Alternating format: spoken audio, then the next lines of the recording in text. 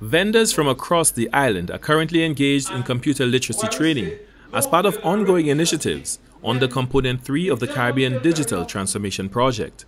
The project aims to grow the digital economy of St. Lucia as a driver of growth of economic productivity and diversification, providing access to increased digital services and job opportunities. Over 45 vendors availed themselves of the opportunity to receive computer training, which includes components such as basic computer literacy, registering a business, and increasing sales productivity by employing digital card services. Peter Ras Iper Isaac is the president of the Vendors and Dry Goods Association. Today is a day that we must all say thanks to. We appreciate the people, the participants, those who are involved in getting this program together. For us, the vendors, it's a good thing for them to be thinking about us in the way that they do, especially because we are, as she said, making a significant contribution to the development of this country and to the GDP of this country. So therefore, the kind of attention must be deliberate. And I'm happy that it's a deliberate intention to get us into this digital world so that we will not lose out in the longer run.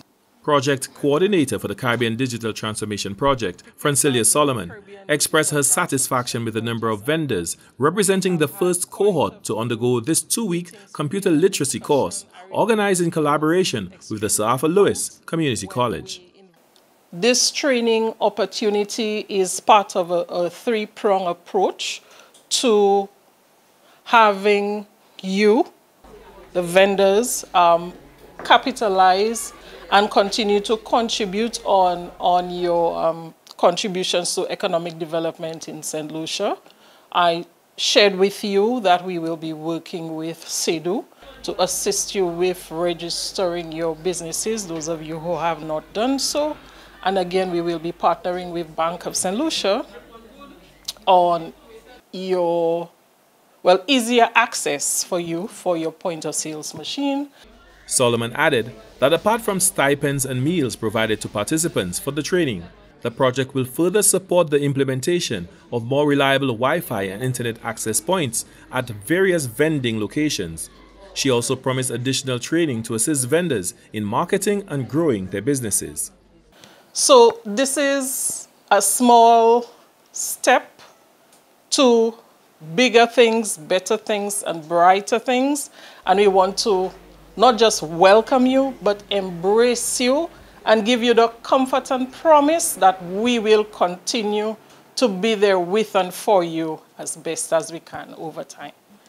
Aleta Rate Michel, Senior Manager Retail Banking at the Bank of St. Lucia, encouraged the vendors to register their businesses to be able to capitalize fully on the benefits available to them within the banking sector.